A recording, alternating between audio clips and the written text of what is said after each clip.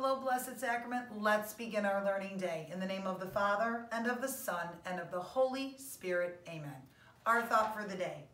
The Lord won't leave his people. He will not let his children go. Please remember in your prayers a very special intention, all the sick, all those who have died, and all of our generous benefactors in your intentions as we pray our morning offering.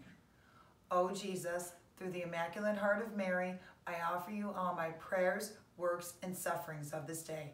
For all the intentions of your Sacred Heart, in union with the holy sacrifice of the Mass throughout the world, and reparation for all my sins, for the intentions of all our associates, and in particular, for the intention of our Holy Father for this month. Amen.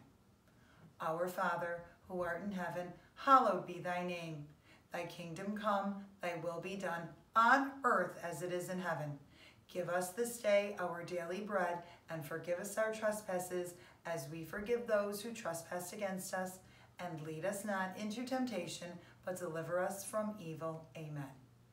Hail Mary, full of grace, the Lord is with thee. Blessed art thou among women, and blessed is the fruit of thy womb, Jesus. Holy Mary, Mother of God, pray for us sinners now and in the hour of our death. Amen. In the name of the Father, and of the Son, and of the Holy Spirit. Amen.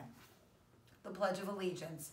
I pledge allegiance to the flag of the United States of America, and to the republic for which it stands, one nation, under God, indivisible, with liberty and justice for all.